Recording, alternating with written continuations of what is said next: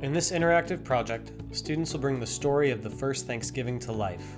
Students will dig into this project by researching the daily lives of the Pilgrims and the Wampanoags, and create a visual timeline of the events leading up to the first Thanksgiving feast. The first step in the project is for students to document characteristics of the Pilgrims' daily lives, from housing to clothing and food, using text and media. Students will then create an interactive timeline showing the history of the Pilgrims in America, appended on a Google map. Students will create similar visual documentation of the daily lives and history of the Wampanoag tribe. Now students will focus their attention on the preparation of the feast. Students will create a step-by-step visual representation of how the feast came to be, focusing on what types of food were prepared at the time, how they got the food, and what the feast looked like.